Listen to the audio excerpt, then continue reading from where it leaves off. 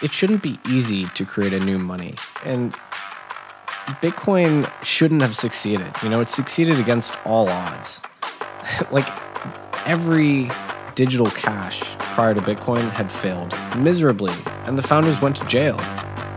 And then Satoshi comes along with this revolutionary idea and says, well, what if we decentralize everything and no one's in charge?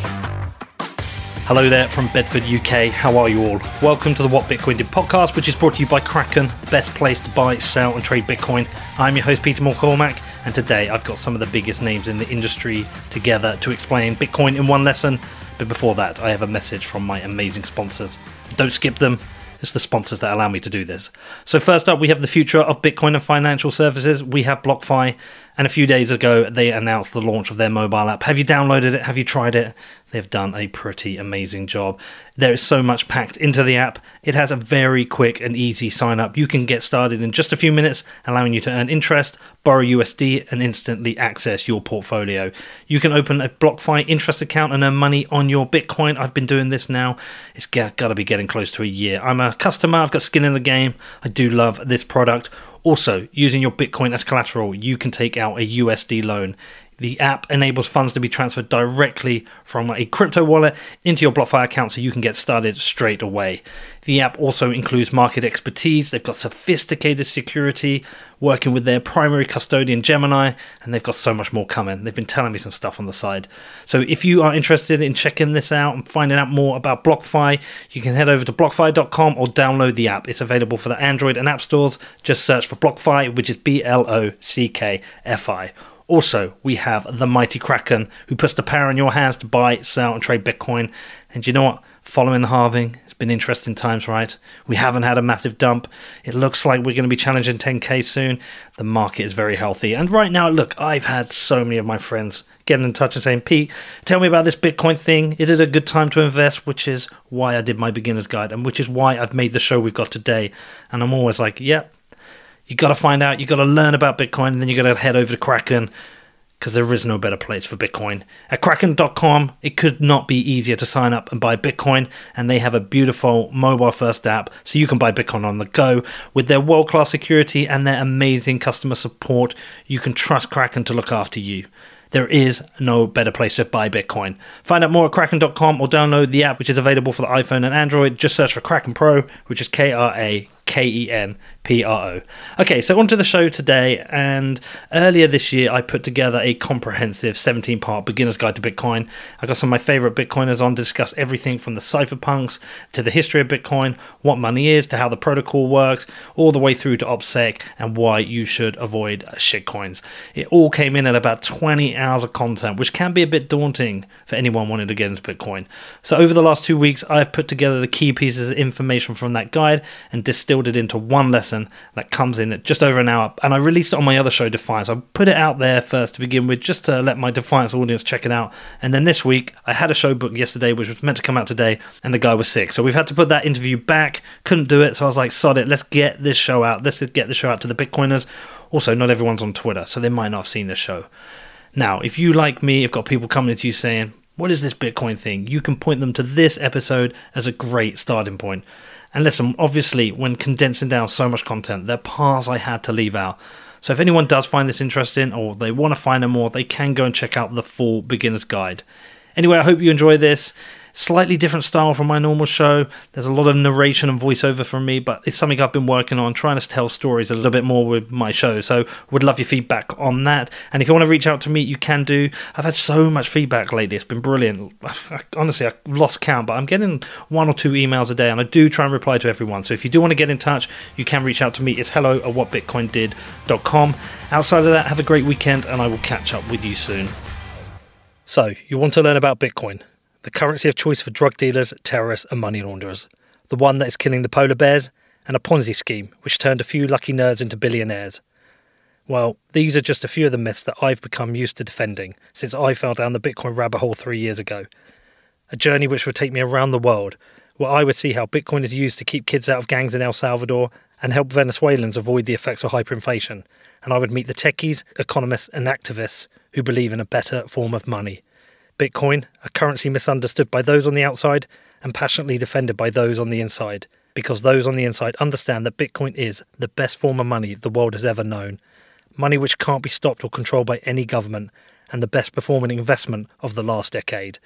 This show is all about Bitcoin, but before I tell you what it is, we're going to start with why we need it. So why Bitcoin? Because the 21st century needs a 21st century system of internet money that is open, borderless, neutral, censorship-resistant, immutable, and permissionless, that serves the needs of commerce for every person in this planet, no matter where they are, no matter who they are, anytime, anywhere. And that's Bitcoin.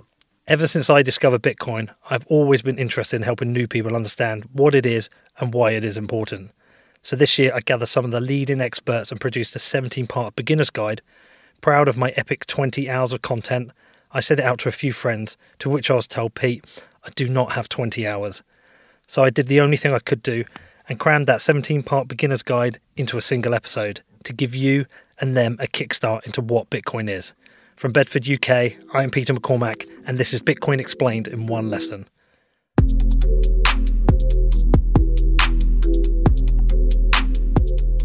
Hey Pete, is now a good time to invest in Bitcoin?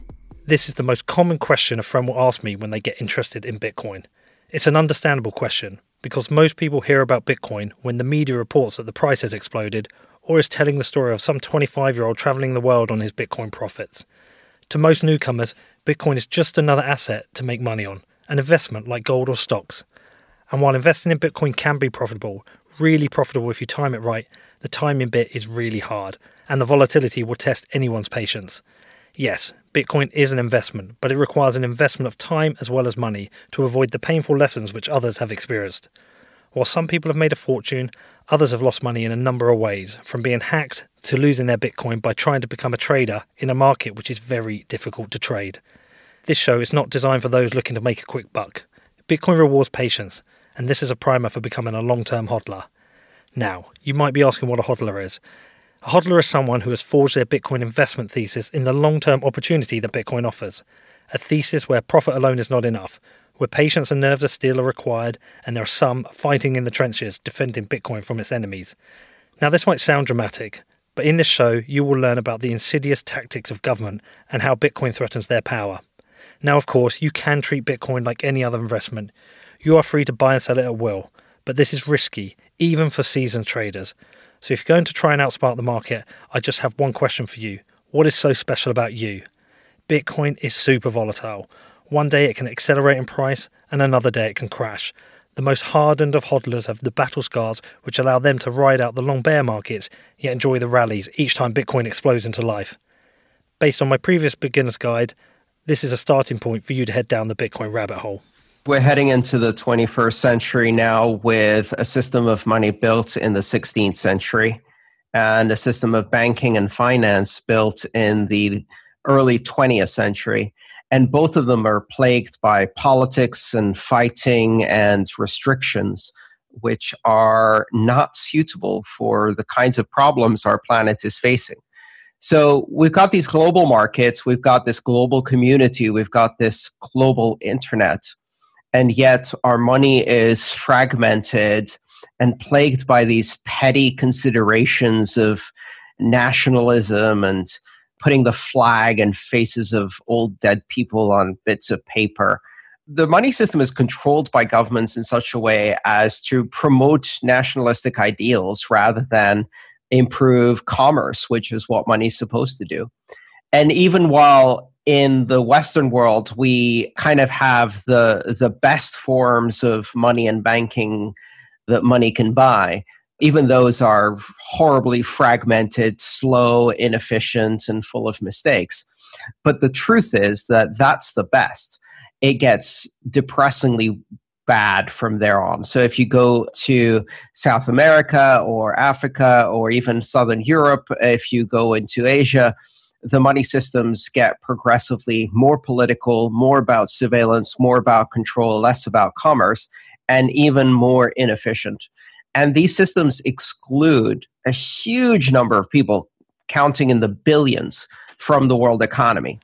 That was Andreas Antonopoulos talking about the problems with the modern financial system, which for me was a natural starting point for this show. You see, when planning my beginner's guide to Bitcoin, it would have been very easy to jump straight in and tell you, the listener, what Bitcoin is. But without understanding the disease which plagues our current financial system, how can you understand the cure? So many of us have been conditioned to this current financial system where our governments have a monopoly on the issuance of money, and we, the workers, the value creators, have to play by their rules and pay the cost of their mistakes.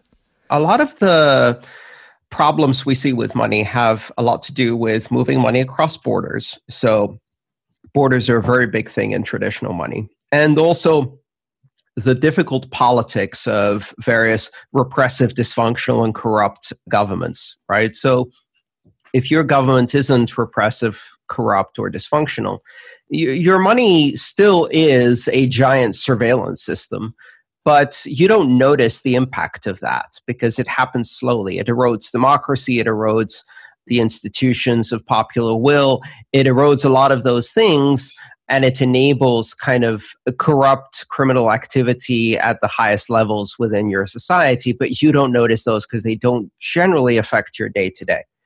In countries where those problems are much more in your face, the question why Bitcoin doesn't come up.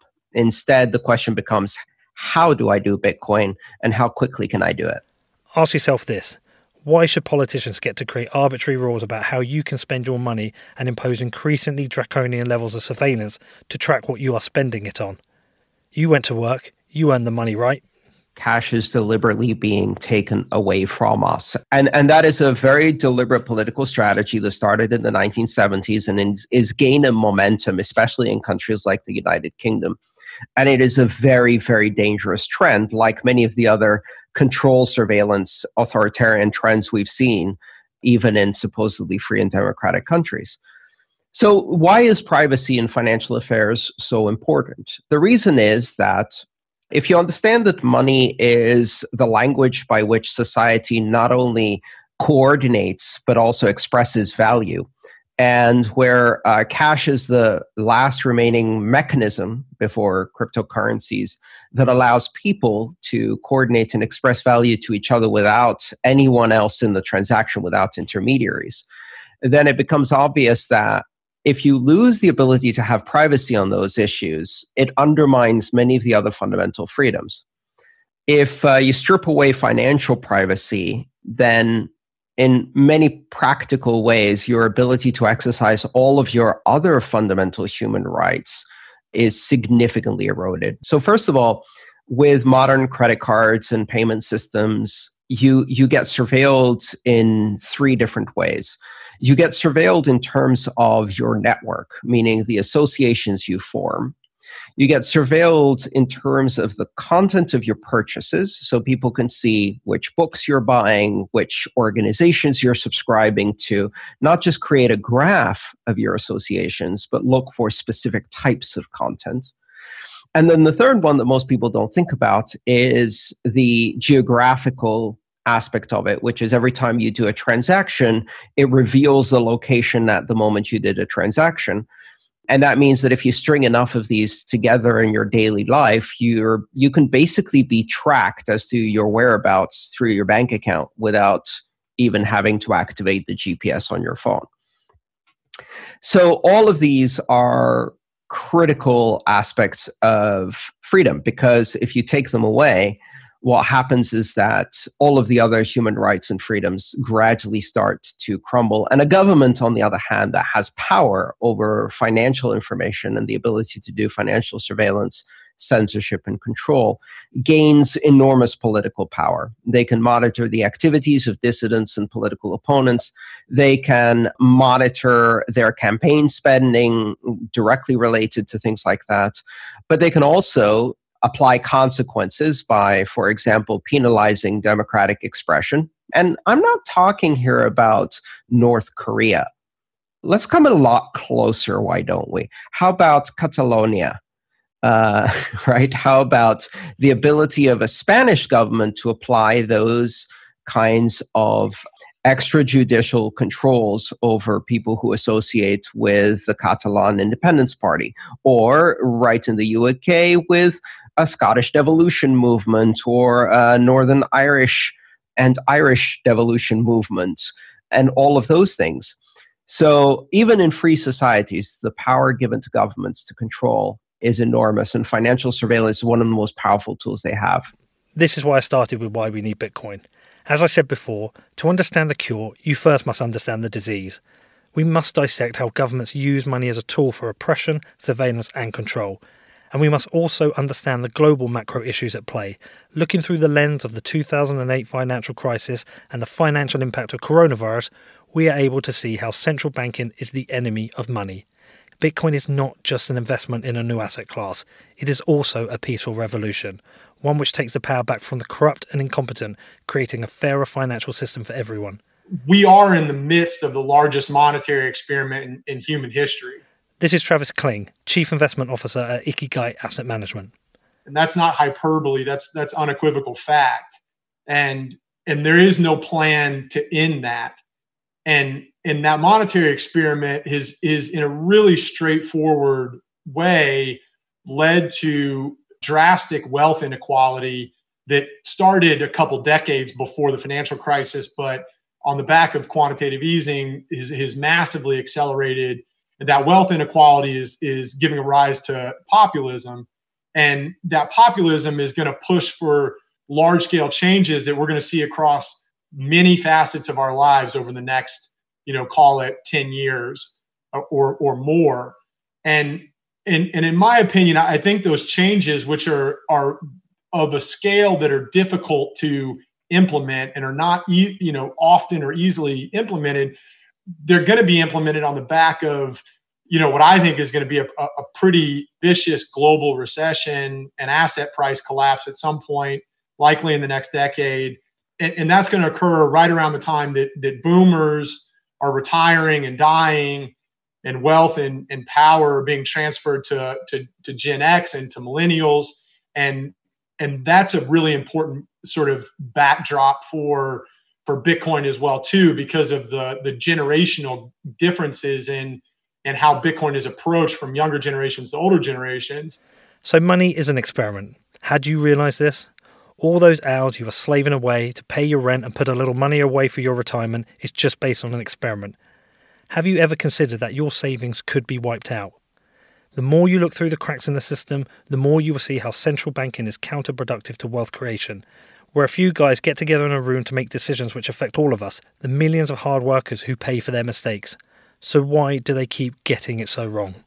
It's a misalignment of incentives, and it's the potential for a group of individuals, fallible, influenceable individuals that have the monetary policy under their complete control, and there's not an efficient set of checks and balances on that power. And the incentive for business, which you should always assume that business is going to act in its sort of best interest, profitable manners, there's too much incentive for business to come and try and corrupt those individuals for the sake of those businesses' profits. And that was what the founding fathers were warning us of at the beginning of this country's history. It's what the politicians that were against the Federal Reserve Act in 1913 were warning against. And it's the exact same problem that we're facing right now. The Founding Fathers is a topic I've personally been diving into recently, and it is interesting to note their thoughts regarding money. Like when George Washington said, to contract new debts is not the way to pay old ones. And Thomas Jefferson said, the modern theory of the perpetuation of debt has drenched the earth with blood and crushed its inhabitants under burdens ever accumulating. Modern economics is based on spend, and more spend, eternal growth built on cheap debt. But this is why we get bubbles like in 2008 when the whole system came crashing down. And this is why we need Bitcoin. It is an insurance policy against monetary and fiscal policy irresponsibility from central banks and governments globally. And it's like the comparison that I always like to make is how much does hurricane insurance cost in Kansas? Like it doesn't cost very much. There's not any hurricanes in Kansas. And how much does hurricane insurance cost in Miami? I'm not even sure you can get hurricane insurance in Miami because of how many hurricanes they have. So the more irresponsible the monetary and fiscal policies are, the more valuable the insurance against that is. And I say this a bunch too. If there was no such thing as quantitative easing, if we were still on the gold standard, I think Bitcoin would still be a science experiment in the closets of a bunch of computer science nerds, because the need for a non-sovereign form of money would be diminished if the sovereign money that we were using was being well tended to. But that's not the world that we're living in right now. So how did we get into this mess? Have you ever actually sat down and really considered what money is, what gives it value, why some people keep gold under the mattress while others get into mountains of debt? Money exists as a tool that man created, or humans created, to essentially advance civilization, to advance the ability to facilitate trade and to benefit from the gains of specialization in trade. This is Parker Lewis from Unchained Capital explaining how money is just an invention.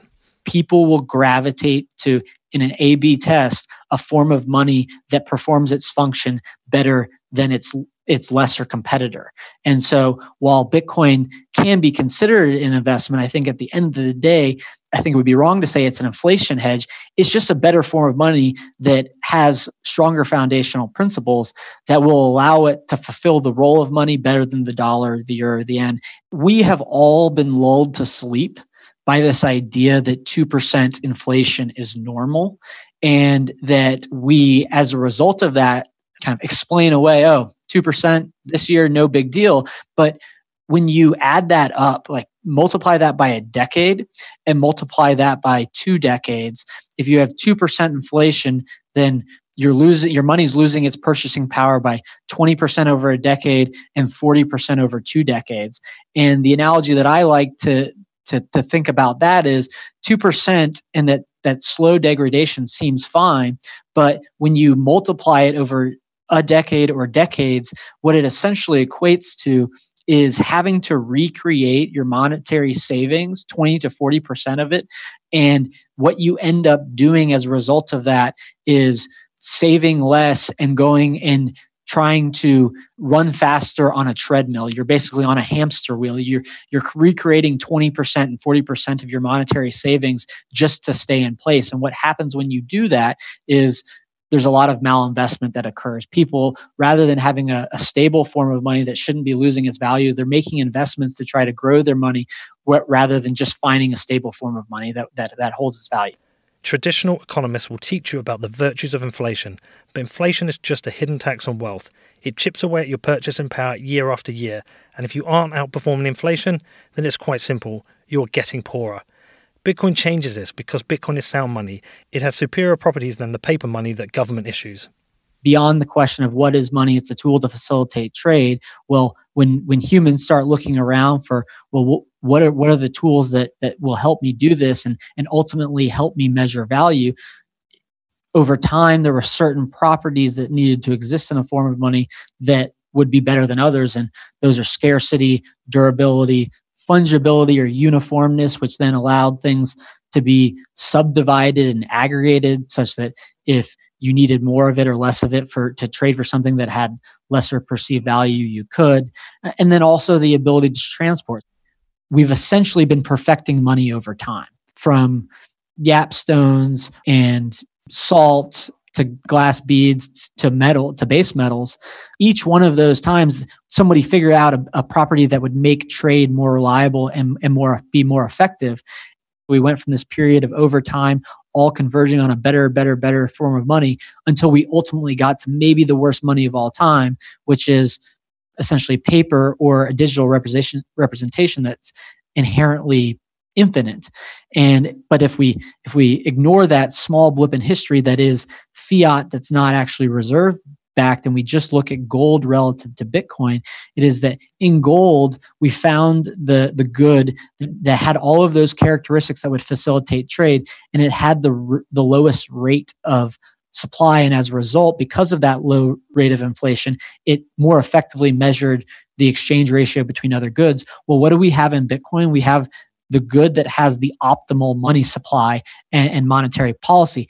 Scarcity alone is not sufficient to make something money. When combined with other properties, and when we think about the specific purpose that and the specific reason why we need the tool that is money, and it's to facilitate trade, that a key aspect of that is the ability to transfer.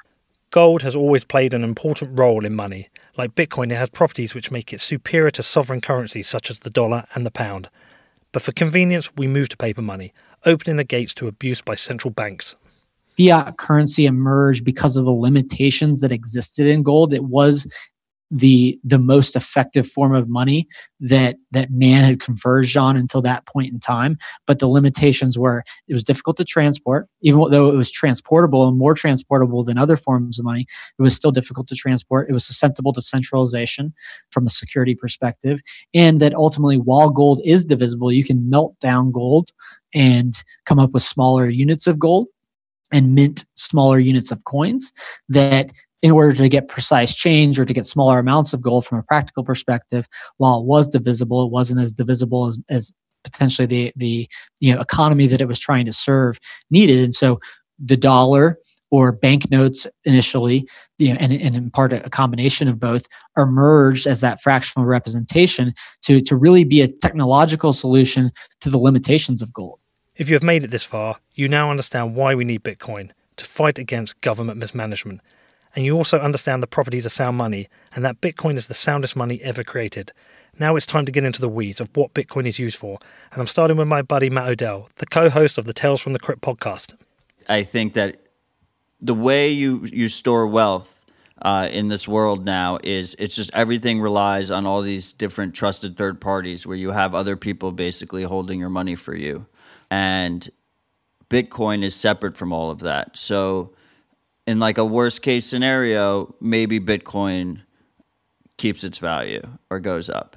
And then the other reason I'm in Bitcoin is because of speculative reasons. Like I think the number is going to go up. I think the price will increase. It's a scarce asset. It's more scarce than anything else we've ever seen. And I think as more people realize that, like the price should naturally go up. But in other places, I mean, we're both from Western countries. We can accept payments and use the traditional financial system if we want. But for a lot of people in the world, they don't have bank accounts. They can't access global marketplaces. With Bitcoin, you're able to accept money through the internet. Doesn't matter where you're located. You just need the internet. Like for a lot of people, you can't open a bank account. With Bitcoin, it's as simple as just downloading an app and then pasting this code into WhatsApp and you can receive money. Like that's pretty powerful. And then for a whole other subset of people, and of course there's overlap here, you have political turmoil and unrest, which goes back to my first point. And because Bitcoin is independent of any company or government, it's particularly well suited for a political turmoil type situation where you can't trust there's nowhere to put your money. So if you have no other option, you still have Bitcoin. Now, let me ask you something. How do you feel when you go to the bank and you try to take some money out and the bank asks you what it's for? Personally, I want them to mind their own fucking business. Or worse, ask those people in Greece or Cyprus how they felt when their governments raided their bank accounts to finance the bailout plans after their incompetent governments saddled the countries with debt. Or the people of Venezuela or Zimbabwe, whose savings were wiped out by hyperinflation. Everyone who's interacted with the bank knows what that relationship is like, where you have withdrawal limits and they're asking you questions about every single little thing you do, and there's tons of paperwork. But with Bitcoin, it's just independent of all of that. It's pretty crazy. It feels more real. Like it's imaginary internet money. It feels more real to me than like any other stocks or like my bank account or stuff like that. Like it feels more real than that to me. These money systems that we have nowadays, these fiat systems, they're completely reliant on the government. It's just a full trust in the government. And you see in countries like Venezuela and Argentina where this trust erodes and there's gross mismanagement and the currencies become worthless. And that can basically happen anywhere. Like this is a very new experiment, this whole fiat idea. It's like 50 years old. That's pretty crazy when you think about it. Everyone just says to themselves like, oh, that's the way it's always been. So like, why be so cocky about that? The way I look at it from like a Western perspective, like when I pitch it to my peers and stuff, is I say, this is an insurance policy that may go up in value significantly. And, so you just put a little bit, you don't put everything into Bitcoin. You just, put in an amount that's a high risk investment. Before we get into explaining what Bitcoin is, there's one more thing we need to cover, where it came from, because this is an important part of what makes Bitcoin so special. Bitcoin was not the first attempt at creating a new form of digital money outside of the control of governments. It is just the most successful. For decades, people have been trying. But when Satoshi Nakamoto, the mysterious unknown creator of Bitcoin, dropped his invention on the world, he had assembled the pieces of the jigsaw which made this new financial paradigm possible. Yeah, it definitely didn't come out of nothing, which, some people may still think like there was nothing, and then there all of a sudden this Satoshi demigod created Bitcoin, and there it was. This is Aaron van Werden, a journalist whose Genesis Files research looked into the projects which led to the creation of Bitcoin.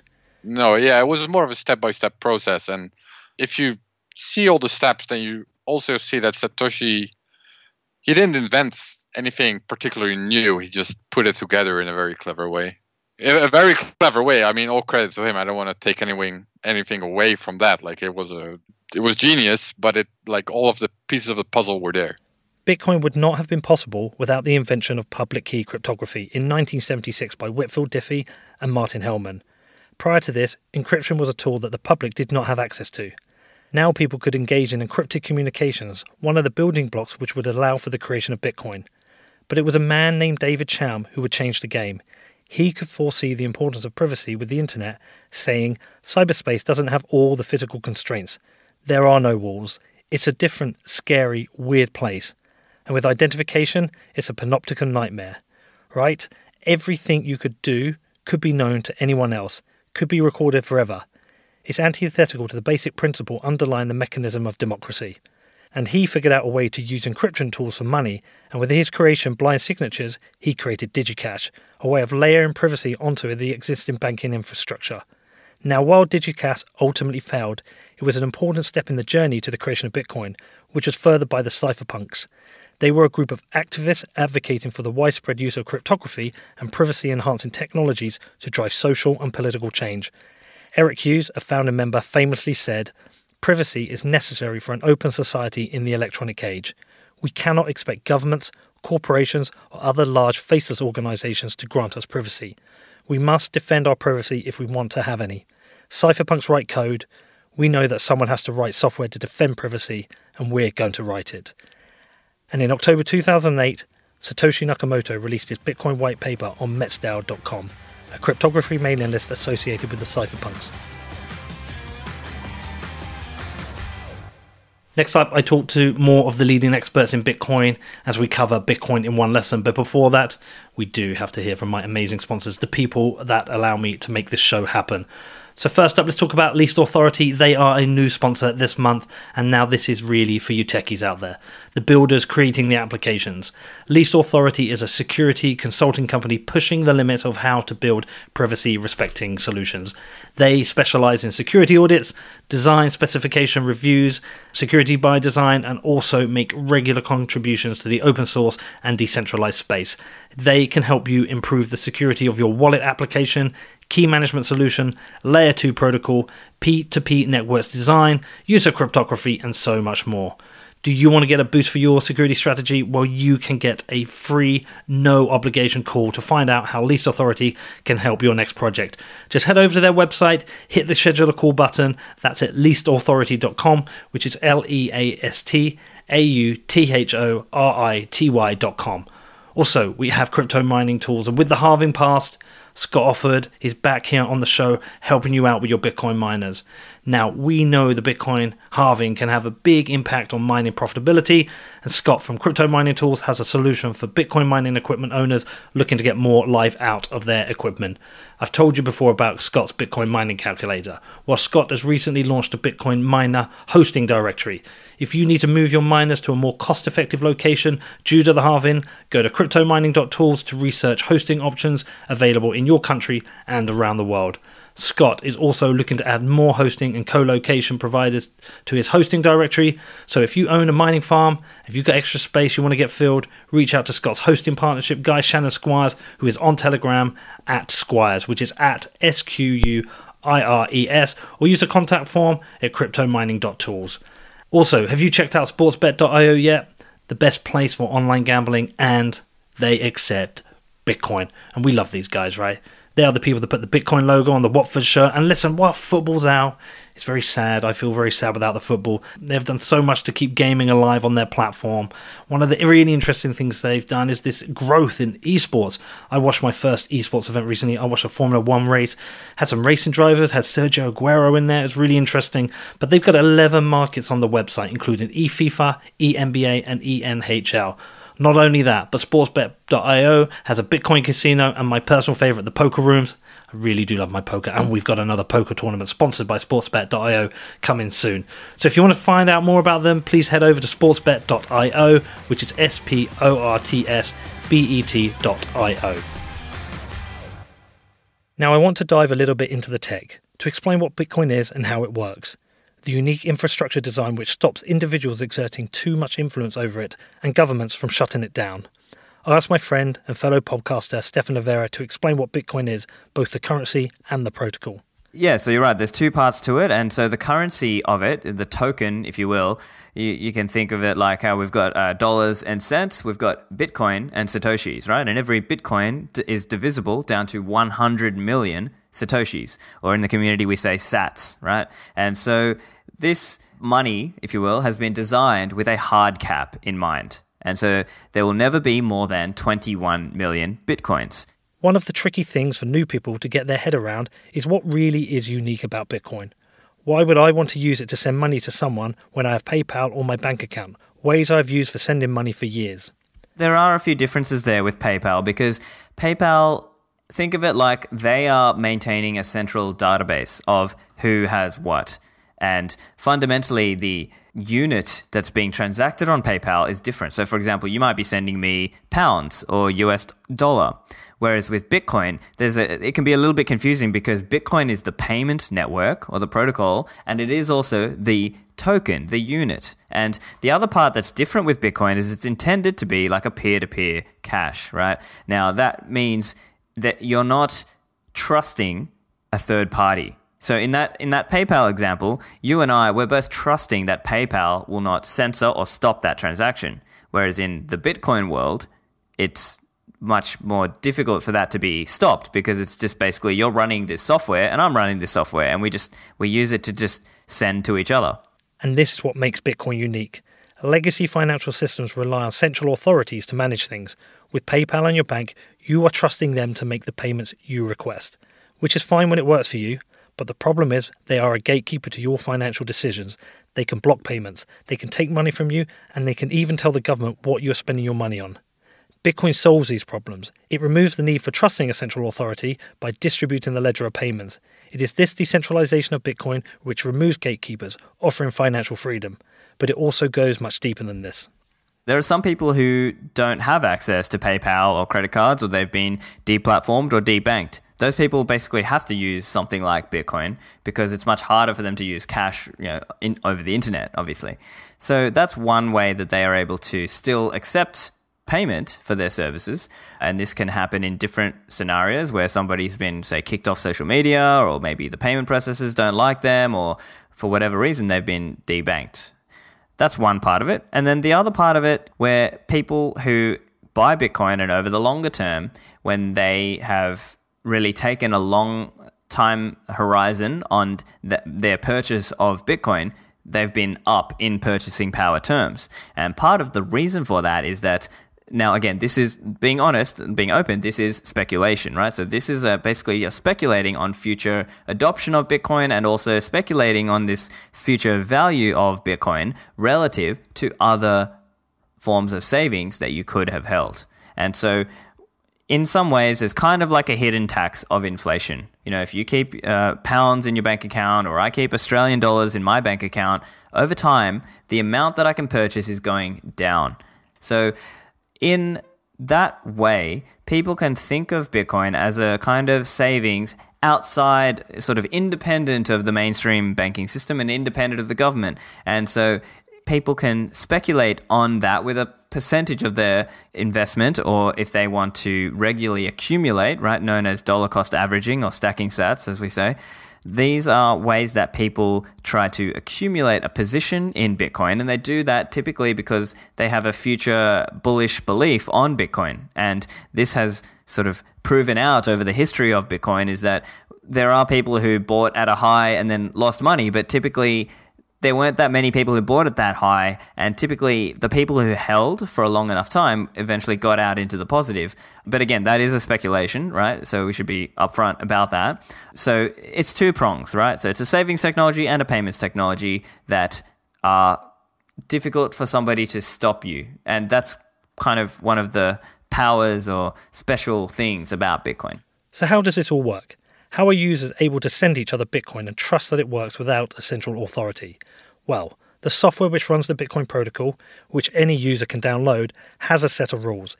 Each time someone posts a transaction to Bitcoin, everyone else's software checks the rules have been followed. If someone tries to break the rules, then their transaction is rejected. But new people coming to Bitcoin need to understand that the way it works comes with consequences. You are entirely responsible for your money. We call this being self-sovereign. There are no bailouts in Bitcoin. And so that is why it might be a little bit scary at the start, but we have to learn to basically advance our knowledge and our accountability, personal accountability. What happens with Bitcoin is if you lose the seed and or passphrase, you basically lose access to that Bitcoin. So it's basically like those Bitcoin will get trapped in the ledger forever. Now you understand what Bitcoin is, it is important to consider its monetary policy. While Bitcoin is a tool for financial freedom, it is the monetary policy which drives value. Remember earlier when we talked about how central banks fuck with the money, where a few guys get together in a room to make decisions which affect us all? Well, Bitcoin flips this. Bitcoin is designed so that everyone is fully aware of the monetary policy, and it never changes. A 21 million hard cap is, I would argue, Satoshi's most brilliant innovation. The 21 million hard cap drew me to it, and in 2012, that was a pretty rare sort of trade. Most people felt like decentralized money or a cash-like digital currency was kind of the cool thing about it, or Gold 2.0. But Gold 2.0 isn't valuable unless there's a monetary policy that ties with it that makes it a good Gold 2.0, and not many people appreciated it back then. And that's what makes it so rare, is that to me was my aha moment, where 21 million hard cap, that was a huge breakthrough. This is Dan Held, one of my favorite writers on the topic of Bitcoin. It could be 21 million, 21 billion, or 21 trillion, as long as it is fixed. And this is the brilliance and the breakthrough in monetary policies, that previous monetary policies were flexible. So governments and the central banks and investment banks all work together, and they kind of come up with the optimal rate of inflation. But that inherently comes with several problems. One is that it's an impossible problem to solve. There is no way to even properly calculate the rate of inflation. For example, in the United States, we have something called CPI, which is an attempt to calculate inflation, but that excludes many different assets. I believe it excludes food and energy, and it also excludes real estate and equities. So, capturing inflation or even measuring it is a really difficult issue. And there's actually a term in computer, like in software development, on the product side, which is called, if you can't measure it, you can't manage it. So like if you have an app and you're trying to track the number of signups you're getting, if you don't measure that accurately, you can't manage to either raise or lower the number of signups. And so with an economy, choosing the proper rate of inflation is an impossible task. So first of all, ingesting data, parsing it, analyzing it, that's an impossible task. And then let's say if you could do that, and then you could also, let's say you could properly manage it. Well, what's the proper rate of inflation? Is it 1%, 2%, 3%, 4%, 10%, 100%? There is no appropriate rate of inflation. It is a completely subjective term. And so because it's subjective, that means that the inflation rate will always be up for debate. And because of that, that means that the monetary policy will always be malleable. And typically people in power will move that monetary policy to be malleable to their benefit. The monetary policy for Bitcoin is beautiful in its simplicity. It also never changes. So where central banks are always changing their policies, Bitcoin is the opposite. It is entirely predictable. Where central banks will create complex rules to manage the economy, with their decisions affecting everyone else, with Bitcoin's monetary policy fixed, it is you, the user, who has to adapt. What's nice about that is, first, you can easily understand your monetary policy in one sentence. 21 million. That's it. That's all you got to know. Versus the existing fiat system where you've got this deeply lengthy explanation around how the monetary base and the monetary policy and the entities that interact with that and how it all works. Bitcoin's is extremely simple. 2, it means that there will never be a political influence on Bitcoin's monetary policy. Now, Bitcoin, the only reason why that monetary policy exists and has existed from inception is that those rules have been hard-coded in. And Bitcoiners have rallied around that code, and that's called social consensus. So we have all rallied around that code and that 21 million hard cap, and that is very core to the ethos of Bitcoin. If all the Bitcoiners came together and decided to change the 21 million to 22, that could happen, but the likelihood of that happening is infinitesimally small due to everyone who has bought Bitcoin has bought into the 21 million hard cap already. That's why often we see central banks have a mandated policy to stimulate the economy through inflation. If you keep 2%, if you keep your cash in your bank account, you're losing 2% a year versus putting it into, as they call it, productive assets or stimulating consumerism, where you go purchase items because you want to spend today versus saving and consuming later. So Bitcoin, flips this on its head, where Bitcoin has a disinflationary monetary policy, where the rate of Bitcoin issuance halves every 4 years to the total Bitcoin number of 21 million Bitcoin, and that will happen about the year 2140. 99% of Bitcoins, I think, will be produced in the next decade or two, though. So largely, most Bitcoins will be produced, and after that moment, no more will be produced. And that's all entirely predictable and entirely understood by all the participants in that economic system. Now, what's cool about Bitcoin is that it really is a rejection of all mainstream economics, not just a rejection of like the banking system and the Fed, but of all academics, almost nearly every single economist in the world. It's a rejection of their ideas. And it goes back to an older form of economics that was popular called Austrian economics. Essentially, in Keynesian economics, so there's two types of economic thought, Keynesian and Austrian. Keynesian is the current modern day economics thought, which is about government should heavily influence the economy and stimulate growth. Whereas Austrians were more hands-off, decentralized sort of economics. And so Bitcoin harkens back to that day, back to that sort of thought. And what people worry about with like a Bitcoin monetary policy is, for example, people will withhold their spending in anticipation of price increasing. And so that's often worried that in a Bitcoin style economy, people would forever withhold their spending and the economy would essentially grind to a halt as no one wants to spend because the value of their coins keep increasing. With Bitcoin right now, it's very early stages, so the price of Bitcoin increases dramatically. As Bitcoin succeeds and stabilizes in price, it becomes more useful as that medium of exchange and unit of account. So in that final stage, that's when Bitcoin's monetary policy will be criticized in terms of encouraging people to hoard versus spend. However, as we've seen with consumer electronics like my TV, I've got a 65-inch TV on my wall. It's $1,000. 10 years ago, that was like $100,000. And that technology didn't even exist. And my iPhone today versus 10 years ago is an incredible feat. And so when we look at consumer spending with electronics get cheaper and better every year, but we still buy them. Even though we can anticipate that they will become cheaper and better in the future, we still need to consume now because we're humans and we have needs. So in a Bitcoin economy or in a Bitcoin monetary policy, we shouldn't worry about people, when Bitcoin becomes like the standard medium of exchange and unit of account for everyone in the world. We don't need to worry about the implications of that because people will intuitively spend if they need to. They're not going to withhold spending until they die and shrivel up in bed. Now, if you are following and you are sold on Bitcoin, you may be reaching a point where you are thinking about investing. So now is the time for a big warning. You may previously heard that there are these other cryptocurrencies, and if you haven't, you soon will. You may hear about other things with Bitcoin in their name, like Bitcoin Cash or Bitcoin Shit version, or even fancy things like Ethereum. If you are considering other cryptocurrencies, then I have two warnings for you. Firstly, if you just want to trade them and you just want to make money, then I wish you good luck. It is really tough to beat the market, and if you don't outperform Bitcoin, then you have just wasted your money.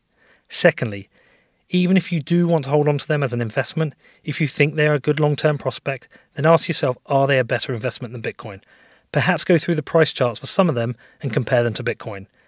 Now, I don't actively trade Bitcoin anymore. I did once and found out it's really hard. Even seasoned traders struggle with the volatility. I personally, though, have an unwavering long-term belief in Bitcoin. I believe that there will be a growing demand for it, and its limited supply will drive its value. So I am happy to just buy and hold and ride out the years as Bitcoin grows. Now back to the other cryptocurrencies. I understand it might be difficult for you as a newcomer to understand why Bitcoin is superior. I mentioned Ethereum earlier. I'll let Dan explain this project to you. There was a VC in Silicon Valley who wrote an article called Tech Crypto versus Money Crypto.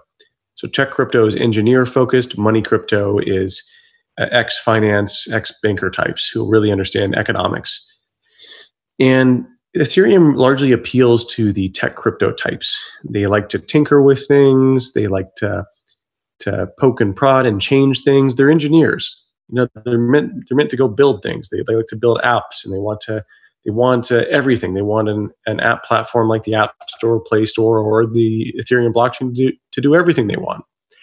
And so the protocol becomes largely very malleable because of that, because it's constantly changing at the whim of all of these engineers. But none of these engineers have really a good grasp of economics or monetary policy.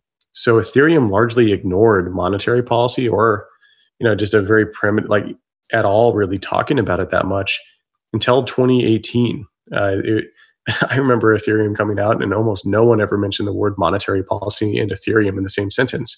Ethereum was a smart contract platform and ETH was the oil or the gas, or however you want to put it. And the Ethereum community has seen a lot of failure with their narrative of a dApp platform, a smart contract platform, a fundraising platform. As we saw ICOs collapse and these dApps fail to find product market fit, the Ethereum community is scrambling to find a new narrative. And that new narrative is that Ethereum is a good gold 2.0, or Ethereum is a good money because of its usefulness, that copper is worth more than gold because copper can be used for so many things. And we're only seeing them pivot to that narrative as their narrative around dApps and everything collapsed. And so they're desperately grasping at straws for something that's tangible, something that's real. And so they're trying to make themselves equivalent to Bitcoin. And this is the first time that I've seen the Ethereum community talk about monetary policy was in like early 18, is where they go, okay, wait a second, we got to figure out the new narrative, and we have to figure out why our monetary policy, how we can compare and contrast that to Bitcoin's.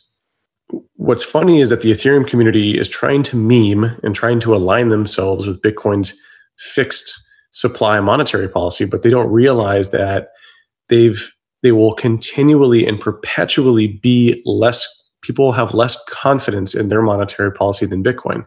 Bitcoin has already won. It is far too late for them to do this now. You can't just say, hey, we have a low rate of inflation, because I don't trust that you will in the future.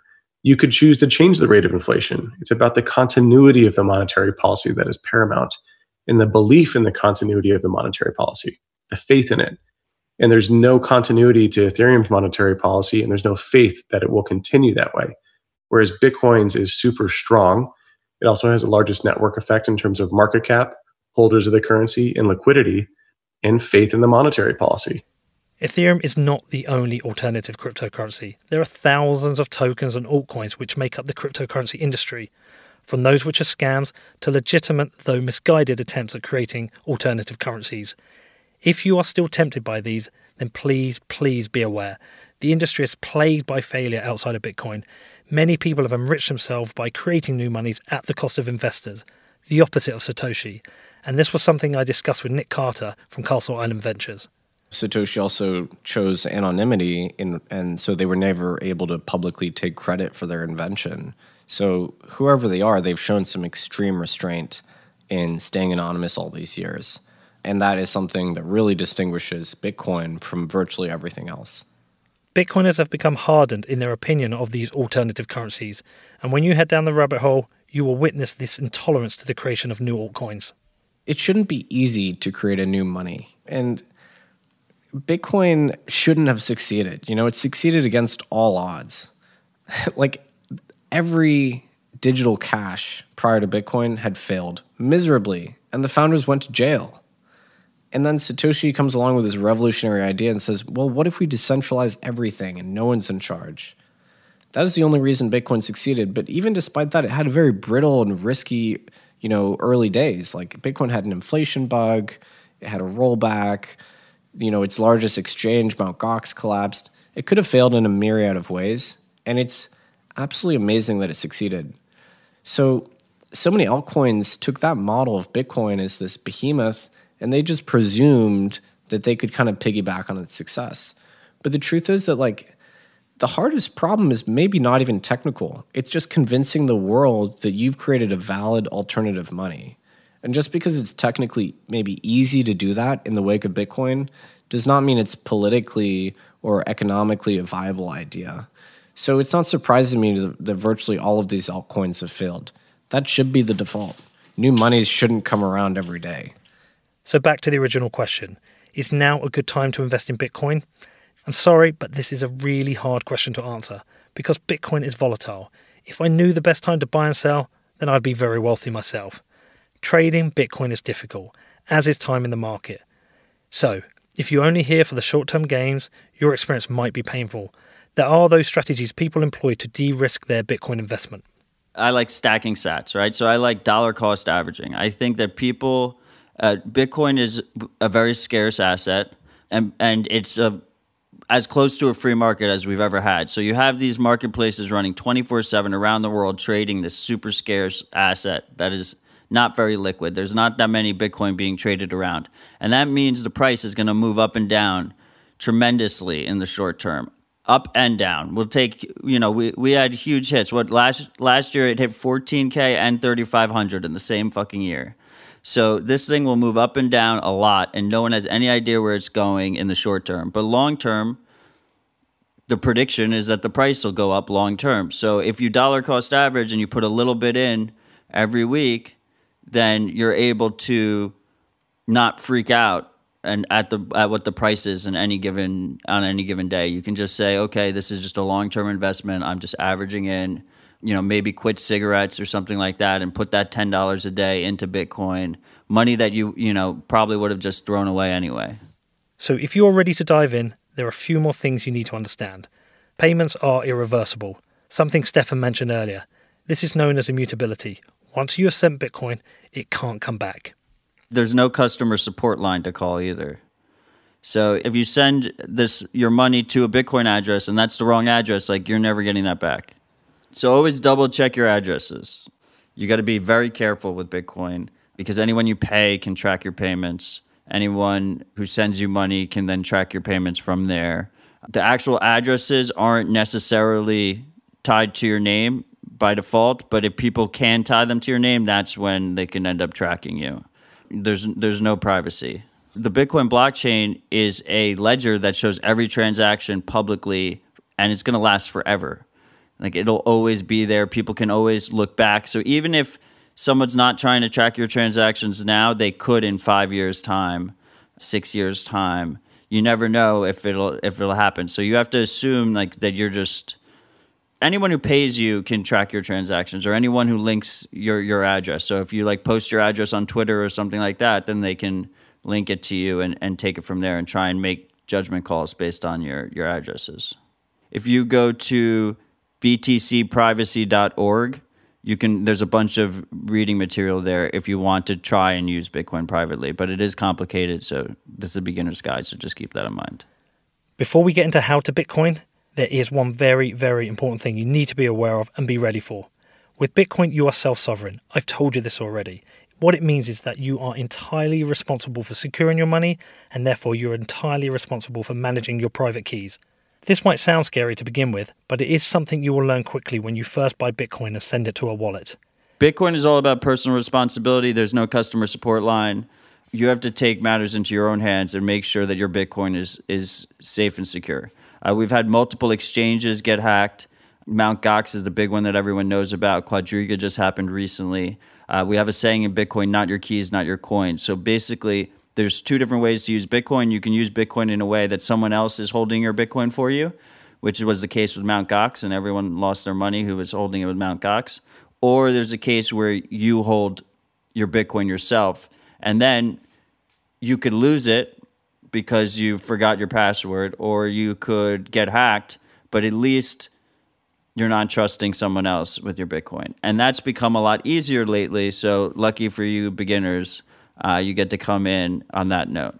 Now, if you are ready to get some Bitcoin, your starting point is to get yourself a wallet and understand how it works and how to back up your private keys. The first wallet I suggest to most people is Blockstream Green Wallet, because you hold your own keys and you get to keep a backup of it offline. They're going to give you these 12 words. You write down the 12 words, and if you have those 12 words, you can recover your funds. And it's on your phone, and phones are relatively secure. They're not the most secure thing. But if you don't have a large amount of money on it, it's free, and you can download it today, just like from the App Store. So what are these private keys we keep talking about, and what is a seed? I know this is starting to sound a little bit complicated, but it will make sense once you start playing around with Bitcoin. So you're going to download the wallet like any other app on your phone, and once you download it, they're going to give you 12 words to back up.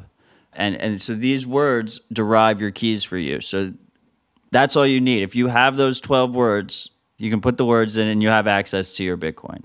So you have to be careful. That also means that if anyone gets those seed words, they can spend your Bitcoin as well. They can take your Bitcoin. So you have to keep that 12-word phrase safe, however you deem fit. Don't put them on a Post-it note next to your computer. While Bitcoin is tricky to get your head around, I've always felt you learn by doing. So my personal advice is just to dive right in. My recommended starting point is to follow these 5 steps. Go and download a wallet, something like Green Wallet. Write down your recovery seed words. Buy a small amount of Bitcoin from an exchange and send it to your wallet, say $10. I would then delete that app, download it again, and restore it from your seed.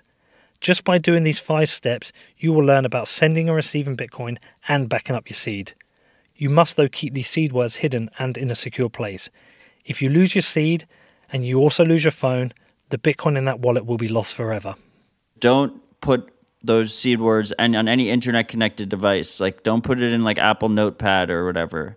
Don't put it in your Gmail drafts folder or on Evernote or anything like that. That's the beauty of having it offline is someone has to physically get it wherever it is. If you have it on an internet-connected device, you have to rely on the security of that device as well. It's all about personal responsibility. So you're going to have to figure out a situation that works best for you, and you have to iterate on it and improve on it over time. Phones are a nice stepping stone, but really ultimately where you want to be is you want your Bitcoin to never touch an online device. And that's why you have these hardware wallets. The 3 best hardware wallets are Cold Card, Ledger, and Trezor. Ledger and Trezor are easier to use. I guess if you want a user-friendly one, probably the Ledger X, which is the newest Ledger, because you can use it with a phone app as well. It's a little USB stick. And then if you want the better one that's more advanced, you get the Cold Card, is basically my recommendation now. But this is a little USB drive that holds that secret for you on it, and it's got a pin. So someone needs to get that device and the pin to be able to take your Bitcoin. And then you also still have that word phrase, that seed phrase, those 12 words where you can back it up if for some reason the device gets lost or stolen or broken. There are many ways to buy Bitcoin for the first time. To get yourself started, firstly, if you have a friend in Bitcoin, you can always ask them for advice about where they get their Bitcoin from, or you can sign up to an exchange like my sponsor Kraken, register, buy Bitcoin, and then send it to your wallet. But there are some other things I still need you to be aware of. Whichever service you choose, you have to be ready that you're going to have to give them. The exceptions are HODL HODL and BISC, and they both have their own UX issues. It's hard to use for a beginner. You should definitely check them out, especially as you go further down the rabbit hole. But any of these more user-friendly ways to buy Bitcoin are going to require you to give ID information. In America, give Social Security information. We call this KYC. It's Know Your Customer, anti-money laundering laws. So they are going to make you give tons and tons of personal information. And then you have to remember that you're trusting whatever this company you choose. You have to choose a reputable one. Don't do it just based on whoever is the cheapest, because you're trusting them with all this fucking information. Okay, we're making good progress. You have a wallet, you've bought some Bitcoin, and you've learned about storing your seed. Now it is time, as a self-sovereign Bitcoiner, to take your privacy and operational security seriously. Now this itself is another big rabbit hole, something you need to spend time on after the show, but there are some basic things you should be thinking about. This is Jameson Lobb, widely regarded as one of the leading experts in Bitcoin privacy and OPSEC. It's all about who your adversaries are and what you think people are trying to do to you. So from the operations security perspective, you kind of have to come up with a threat model of, who might try to use private information against me, and as a result, what is the information that is most important for me to keep secure. And so it really comes down to what are the most common types of attacks, and what is the information that the most number of adversaries out there are trying to get from you and use against you. You don't know what's going to happen in the future. You don't know where some data that you currently consider to be unimportant might suddenly become much more important. As I said, this is a complicated subject, but specifically with regards to Bitcoin, there are a few important things you should consider. For most people, I think that the easy thing, the most important thing to do is just not post your addresses in public places. This is actually something that I've run into a lot as I've been doing various research of historical events in Bitcoin, is that I've gone back 8, 9, 10 years ago. And back then, people were just publishing their Bitcoin addresses in forum posts and leaving trails all over the place. And so that was terrible for them, though very helpful for me when I wanted to basically de-anonymize some of the early adopters and what they were doing many years ago. It comes down to who you're trying to protect yourself against. I think if we don't worry about nation state level attackers, then really the most important thing is not to broadcast your addresses all over the place publicly. Also, not to reuse addresses. At the very least, when you are receiving coins, it costs you nothing to generate a new address. And that means that whoever is sending you the coins can't look up on the blockchain and say, oh, you've received all of these other coins at the same address. As I mentioned earlier, the flip side, unfortunately, is then when you are sending money to other people, they could potentially look back in your history. But, you may not necessarily care about that. It just depends on, the sensitivity of what you're doing and whether or not you're worried about your counterparty learning more information about you. But at least by having those funds, split up amongst more addresses, it would be difficult for someone you're sending money to see, your entire wallet. But there are many different types of adversaries on the network that are doing many different types of listening for data, whether it's on the blockchain or the network, or harvesting data from various providers like exchanges, and so it's hard to stay completely off the radar of everything.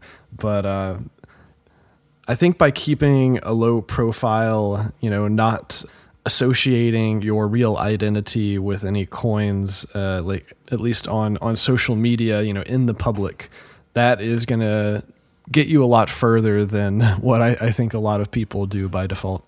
Now, as this show closes out, I do hope it has been a useful lesson. Trying to cram a 17-episode introduction to Bitcoin into a single show does come with challenges. There has been an awful lot I've had to miss out. But before we end, there are a few things I want to tell you about. Firstly is the Lightning Network. As you start to spend more time learning about Bitcoin, this is something you will hear more and more about. One challenge with building a decentralized form of money is scaling it to be used by millions and even billions of people. Today is not the time to explain the background to this. It is a whole other rabbit hole. Right now, all you need to understand is that the Lightning Network is another way of sending and receiving Bitcoin, which is faster and cheaper. But rather than explain how Lightning works, which is for another day, Jack Mallers, a Lightning application and wallet developer, will explain why it is important. I think instant finality for this commodity in markets is going to be a huge deal. There's going to be a lot of demand.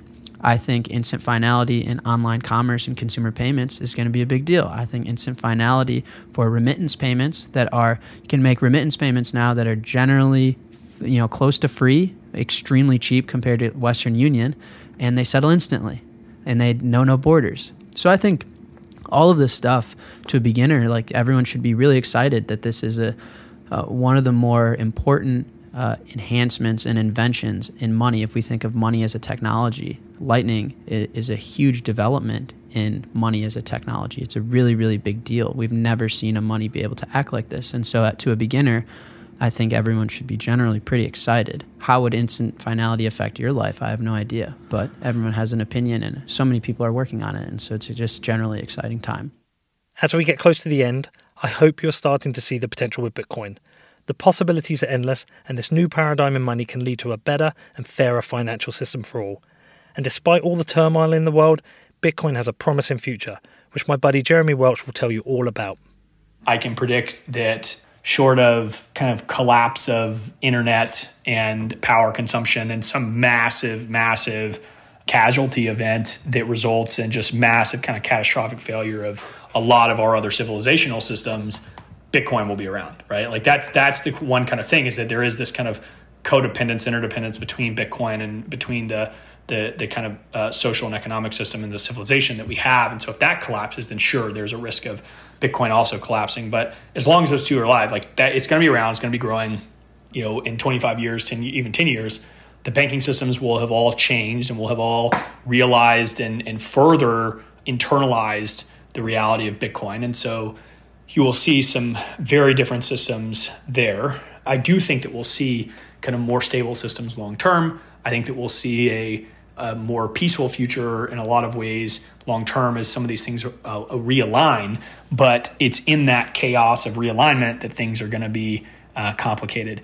On the Bitcoin specific side, I do think that there's no way around people managing keys in some capacity. So that's something that, again, at Casa, we've invested a lot of time in, and we're doubling down on this year. And I do think that usability around Bitcoin is important, but just usability around key signing more widely is going to be really important for the future of Bitcoin and the future of a lot of systems and a lot of kind of personal data and personal wealth for people. So I do think that we will get to kind of mass adoption and mass thinking around key signing and key management. And I think that overall, the computing experience is going to change pretty dramatically. I would predict it and expect that at least one of the major kind of FANG type companies, you've got Facebook and Google, Amazon, at least one of those will kind of go the way of Kodak and being and losing a lot of market share or just totally collapsing or something. Just as, again, I think all the computing stuff is actually intricately tied into the monetary system as well and how things work. And so as Bitcoin grows, again, companies are going to have to adapt to.